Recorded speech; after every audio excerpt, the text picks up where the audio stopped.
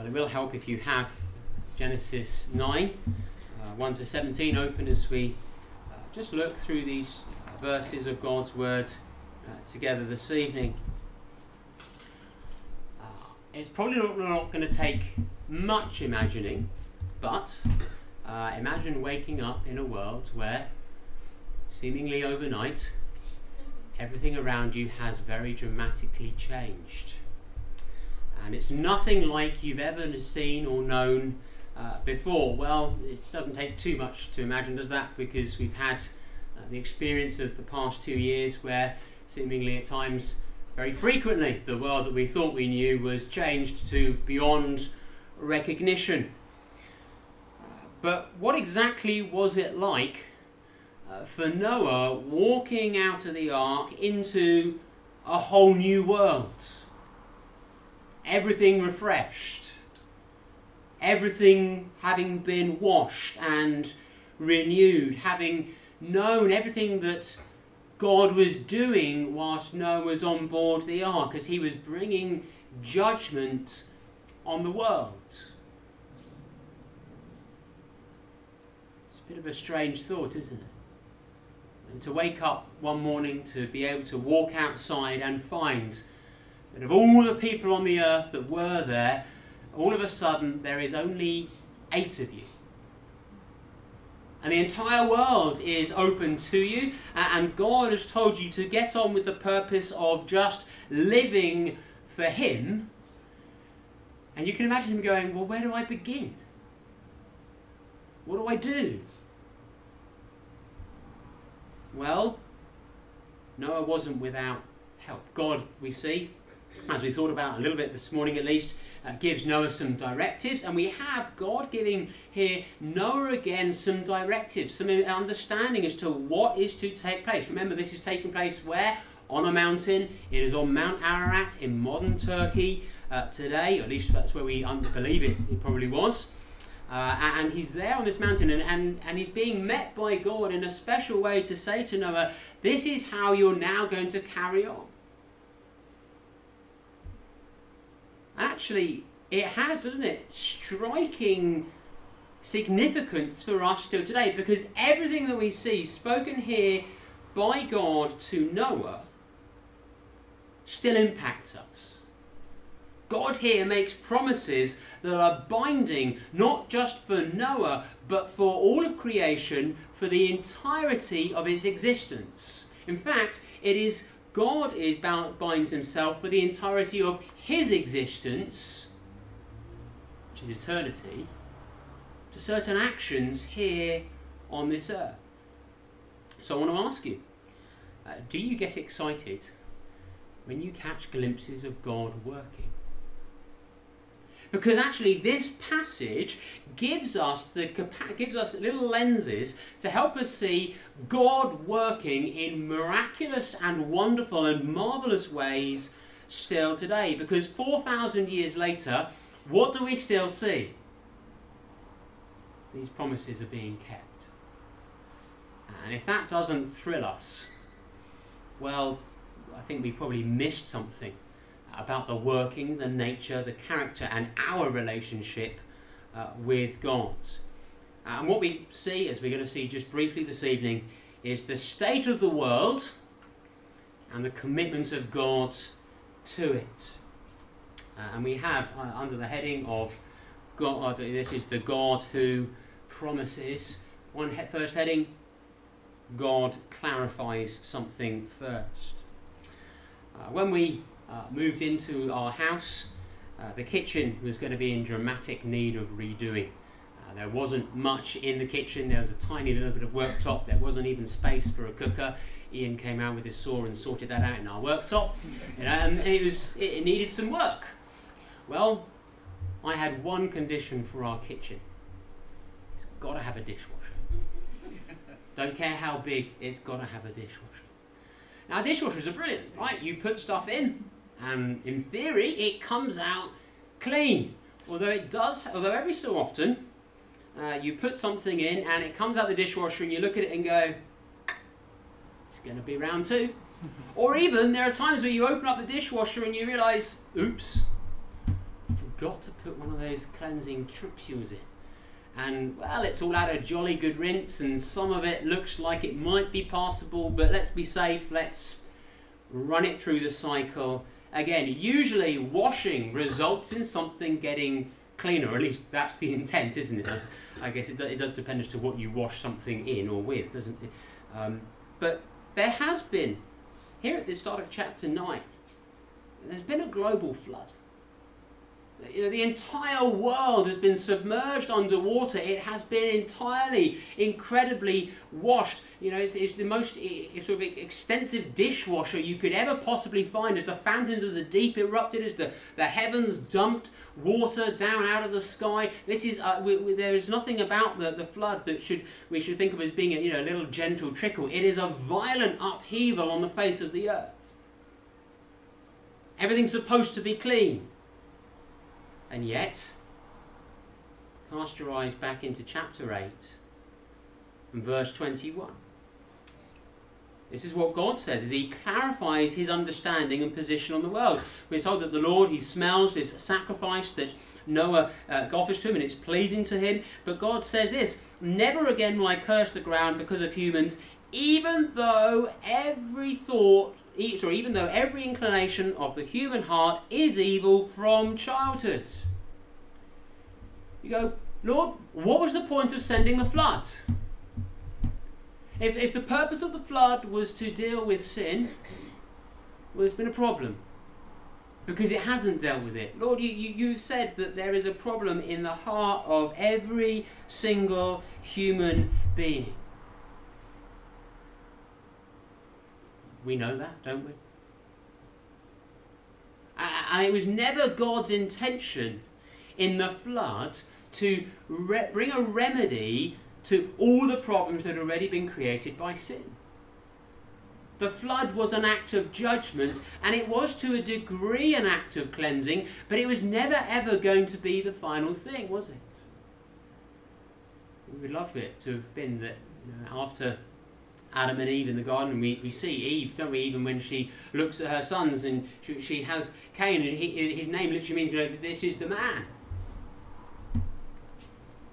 He's not. He's an absolute disaster.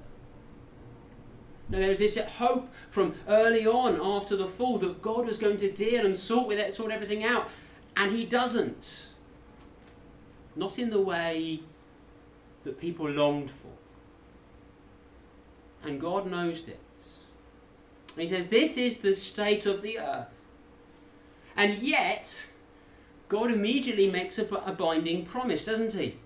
He says there in verse 21 of chapter 8, never again will I curse the ground because of humans.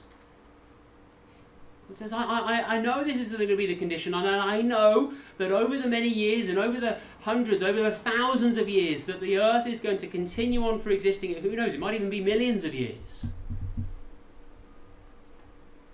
He says, this is going to be the state, and yet I'm going to continue to choose to show mercy, grace, patience, favour, consideration, care towards those on the earth.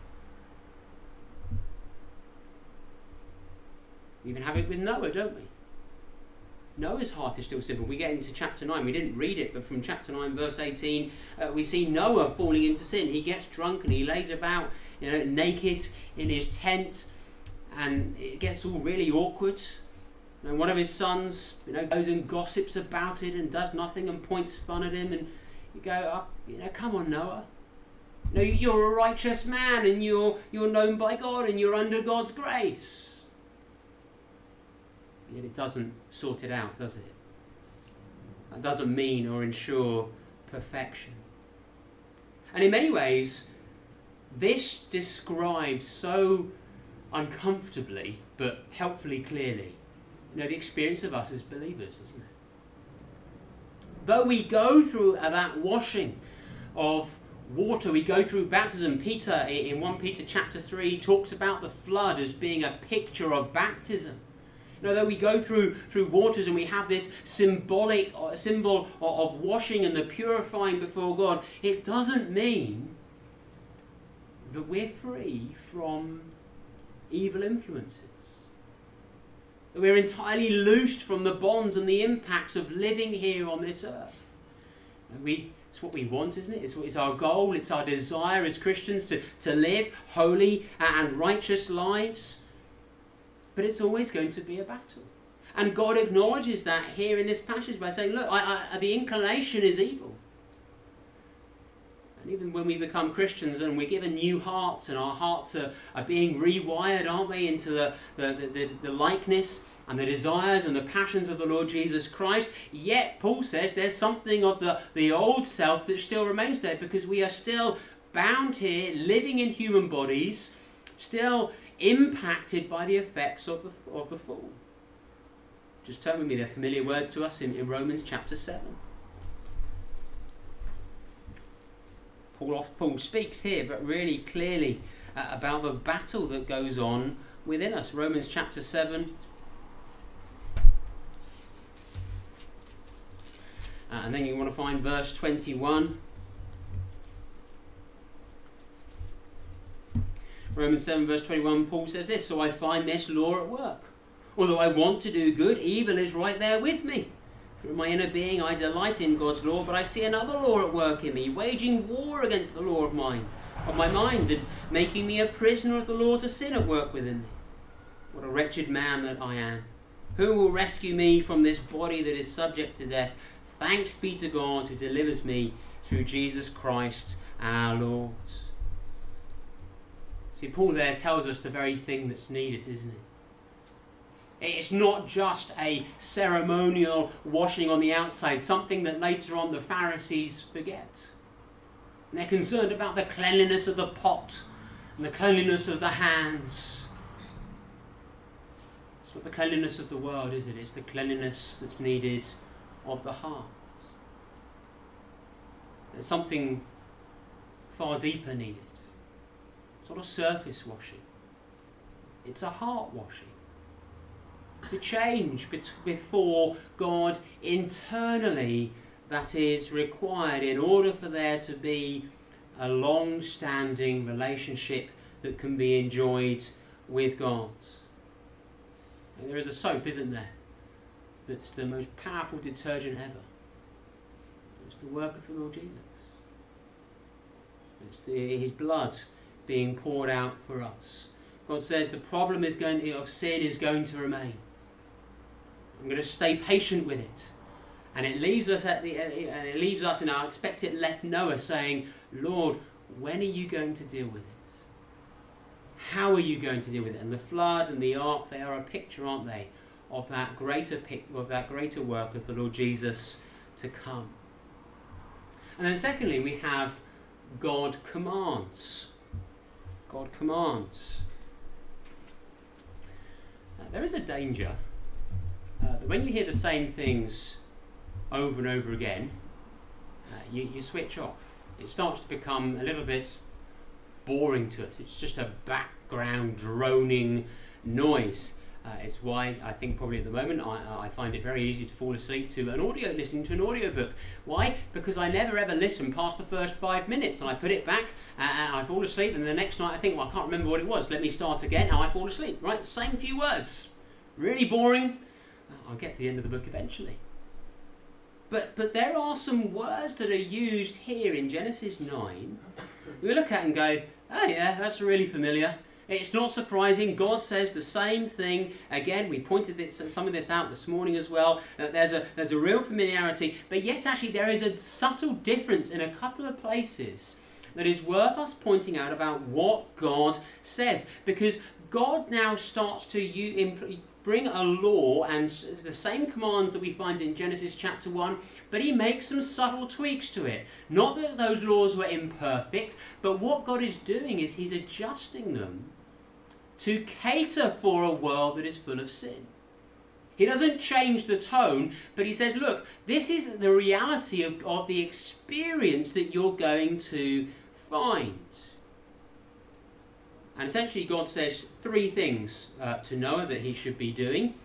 He says you need to be fruitful, have dominion, and enforce justice. And so we think about, to begin with, God's calling Noah to be fruitful. We see it particularly there in chapter 9, verse 7, where God says, "As for you, be fruitful and increase in number, multiply on the earth and increase upon it." It's something that we read this morning as well in chapter 8, verse 17. It takes us back, doesn't it, to Genesis chapter 1. God said to Adam and Eve, "Be fruitful, multiply, fill the earth, have children." This is a recommissioning of the human race to produce offspring. You go, well, why did God need to do it? And what's the purpose of that? Does he really need to say that? Has anything even changed? Well, yeah, something really dramatic has changed, hasn't it? Just flick back a few pages to Genesis chapter 3. Right? We know Genesis chapter 3 well, but something fundamental has already happened within that process of being fruitful and multiplying that has brought a cost. Genesis chapter 3, verse 16, God says this to the woman: "I will make your pains in childbearing very severe. With painful labour you will give birth to children. Your desire will be for your husband, and he will rule over you." The impact of the fall, the impact of sin, has already brought about an additional challenge in humanity fulfilling this command. And it's not just that God has made childbirth painful for the woman, but that there is the pain in having children as well, that sometimes there is the disappointment of children not being present, or there being challenges for children to arrive. There's already been an impact of the curse. And so in some ways, as God says here, this is what you're supposed to do. This is actually, or at least it should be in some degree, a comforting thing to Noah and to all people. This is still God's expectation, though it's going to be hard and though there are going to be challenges. We're thankful, aren't we, that however many numbers of generations have gone past over the years, that this was something that God still said was going to happen. Something that was still supposed to take place.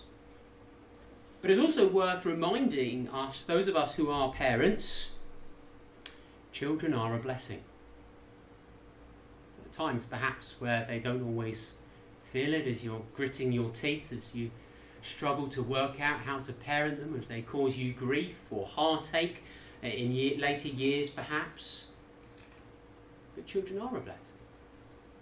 They are something that God has said are good and are to be enjoyed. And yet it's a strange thing, isn't it? Because as we look at the world round about us, that is not always the tone that is said. People say that children get in the way of a career. They're viewed as being a bit of a nuisance. Don't have anything really to do with them until they're a older teenager and able to understand, and you can reason with them maybe a little bit better. There's even been the line thrown out in recent years, "I'm not having children for the environment." Yeah, okay. It's a new way to term selfishness, I guess, isn't it? God says, no, it's good to have children.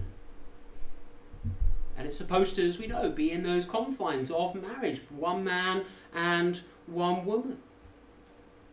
But it's not just about the family, though, is it?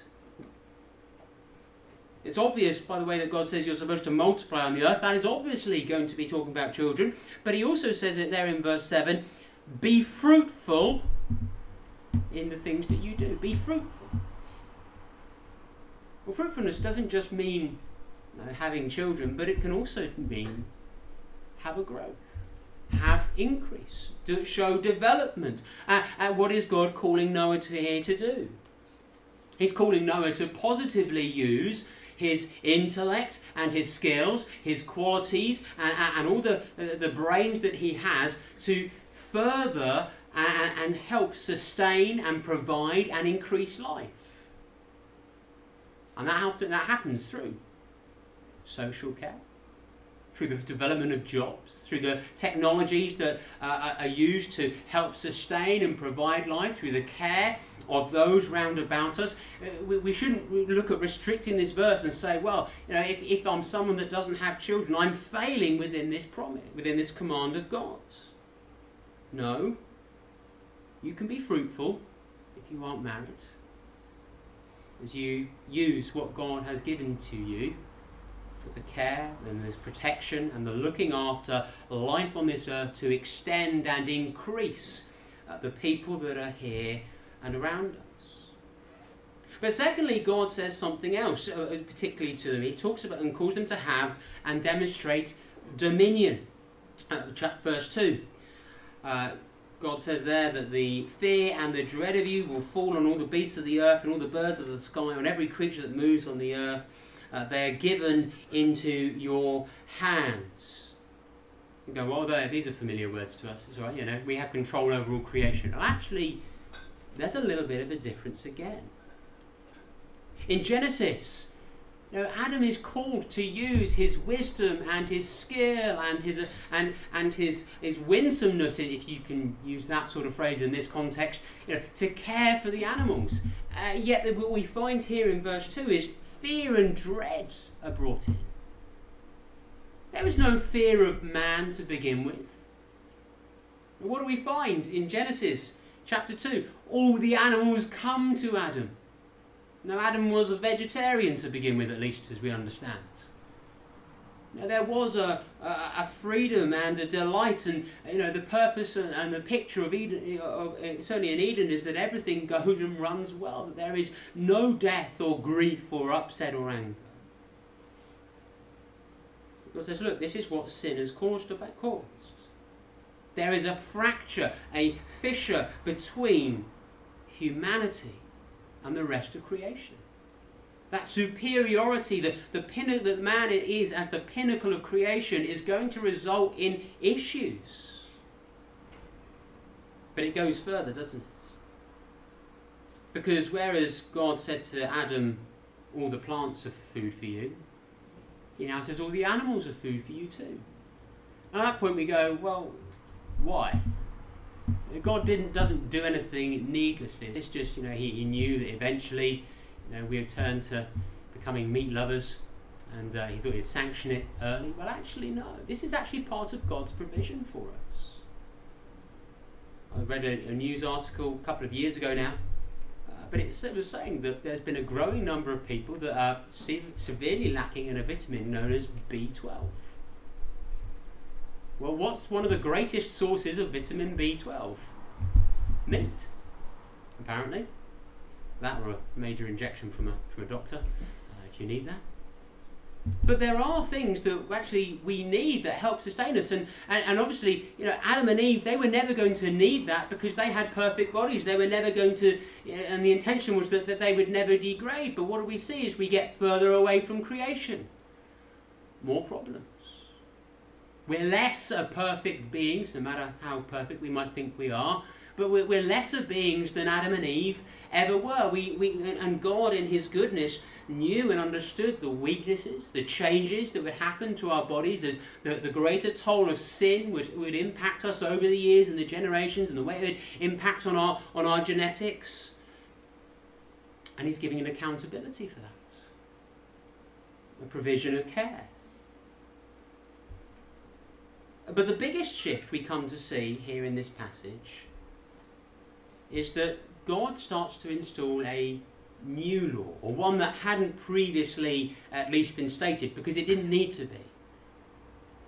And the biggest shift is that God now says there is going to be the need of justice administered within this land. When we read there, don't we, in verse 5, God says, I will demand an accounting for your lifeblood. In fact, he says there in verse 6, whoever sheds human blood, by humans shall their blood be shed, for in the image of God has God made mankind. God says, look, there is now a problem. We know about the first murder that took place between Cain and Abel. There is going to be this issue of a lack of justice in this land, and it is because of the sin that has crept in. And now, as people on this earth, you are going to be charged with the responsibility of discharging justice. making sure that right and wrong are understood, giving rebuke, even punishment to those that go against what God has commanded.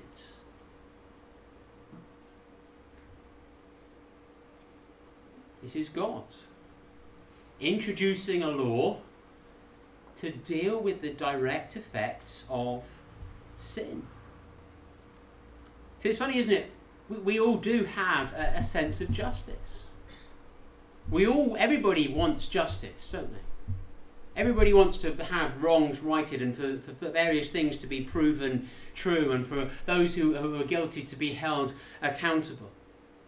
The trouble is actually, how often do we really want to actually be either the ones that carry it out, or how often are we the ones that actually are happy to have justice meted out on us? We would count that often, perhaps even as an injustice. And here again comes the problem. Though God says you are to carry out justice, what do we find our world doing? Ignoring it. Taking justice and turning it often on its head. It's what we see very painfully, isn't it? Certainly in Parliament every so often. In one moment they'll be talking about the rights of women.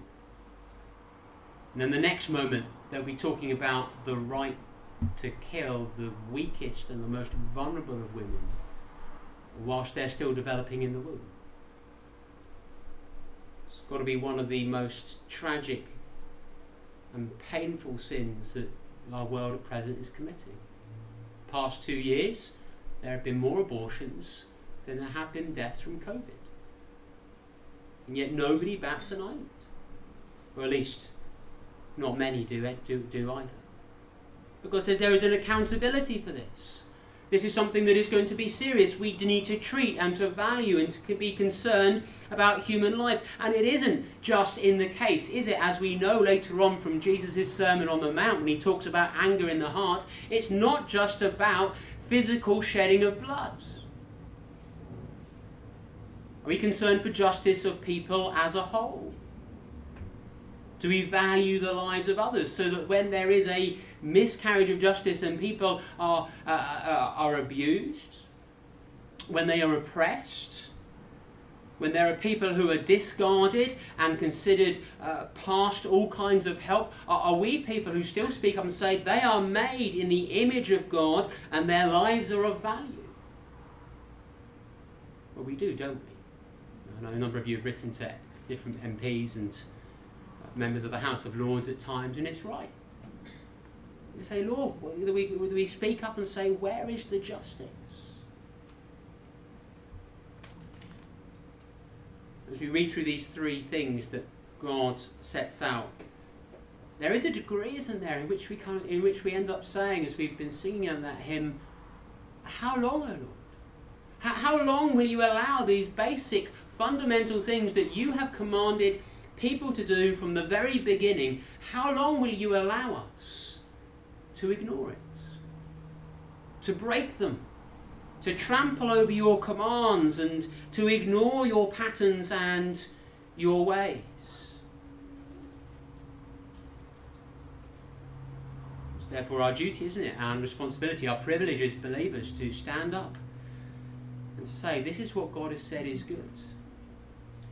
Let's understand it and see it and live it out so that when people at least see us in the way that we conduct ourselves, it speaks that we are pleased to carry out these very simple things, but yet it brings honour to the Lord.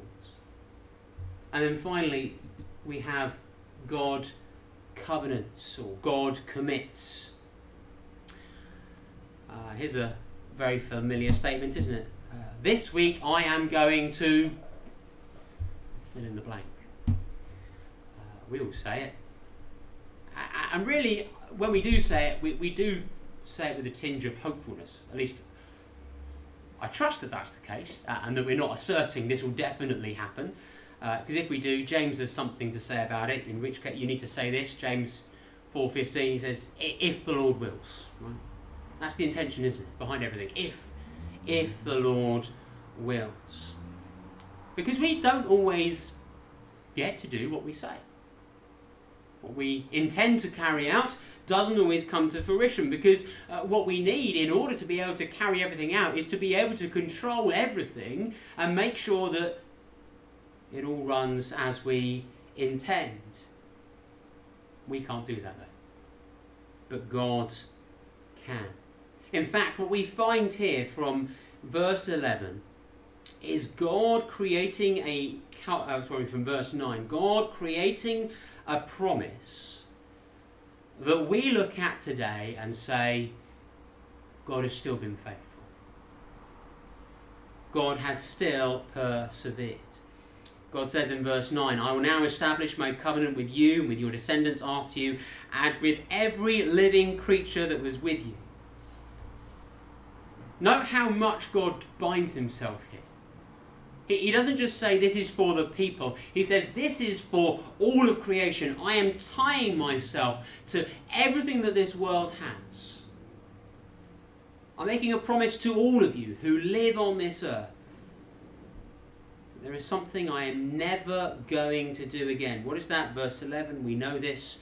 I will never again, will all life be destroyed by the waters of a flood. Never again will there be a flood to destroy the earth.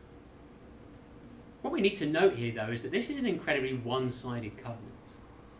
God doesn't say to Noah, look, you are at the moment humanity's figurehead, and I'm going to promise never to bring a judgment of flood against you again. And Noah, what I want you to do is to promise that you, on behalf of humanity, will never turn against me again. Or that you will never do this again. He doesn't, does he? Why? Because God, as we've already pointed out, he knows the condition of people's hearts. He doesn't add additional burdens. Instead, this is an entire promise built on the very character, nature of God, and it is entirely dependent on his mercy and his grace. There are no conditions on this. This is an absolute freebie that God says he will give to the earth. Why did God promise that he would never flood the world again? Well, the answer has to be very simple, really, isn't it? God was going to demonstrate a long suffering. He's going to demonstrate and give time for men and women to turn to him, for his plan of salvation to be worked out, for the fullness of it to be able to be brought. And in doing so, what do we find? Well, we can never accuse God of being heavy-handed.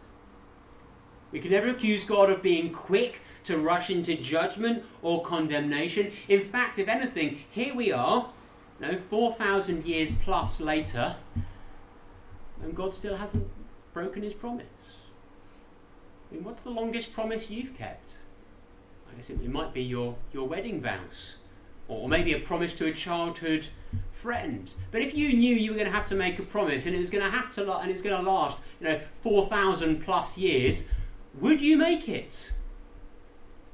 Knowing that the party that you're binding yourself to is going to be, in every possible way, showing rebellion, hatred, opposition, rejection, abuse and denial of even at times your very existence for the entirety of that promise.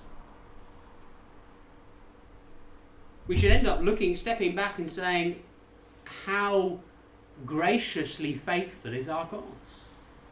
That as we sit here this evening, we can say God has still done this. And what does God do to make to show us that this is serious? Well, we know the sign. He puts a rainbow in the sky. Not a sign of pride or the NHS, although that is rather lovely, but it is a sign of God's promise.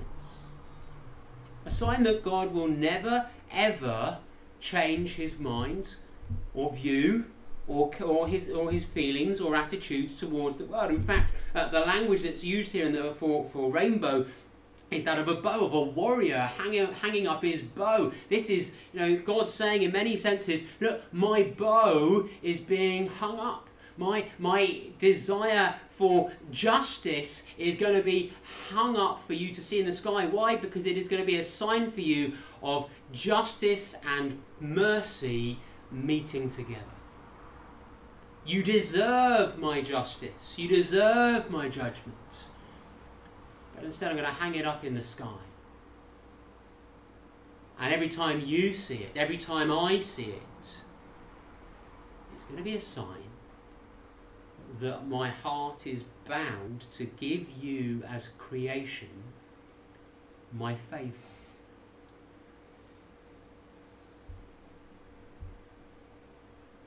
And doesn't that picture to us very wonderfully the work of the Lord Jesus Christ?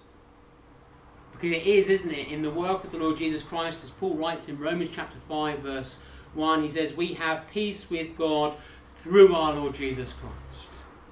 It is through Jesus' death on the cross that God's judgment and mercy meet. And they come to us. And we see this sign again from God above the earth, because Jesus said, when I am lifted up, Jesus was lifted up as a sign above the earth of God's justice and mercy being met, and his grace and favour instead being poured out. We mustn't forget, and we can't leave it there, can we? God has promised in this passage to never flood the world again. But we do know that God will judge the world again. It's not a case that God will look at the world and say, well, there's sin there, but I'm just going to ignore it. No. Peter reminds us in 2 Peter chapter 3, he says there's going to be a judgment of fire that comes. The judgment that God will bring to this earth to cleanse it, to remove sin once and for all at the end of time. God is going to keep his promise. And we're always going to see that. He's still going to deal with sin ultimately and finally and forever. But as we are here this evening, when we look at this passage, what do we see? We should see great cause for thankfulness. God has bound himself to the care of this world to make sure it endures, so that all of his plans and purposes can be worked out, so that people like you and I could come to know his salvation. And we should stand in awe at the faithfulness of God and his gentleness towards us, so that his glory might be seen. Let's stand and sing our final hymn for at least this part of the service. Great is thy faithfulness, O God, my Father.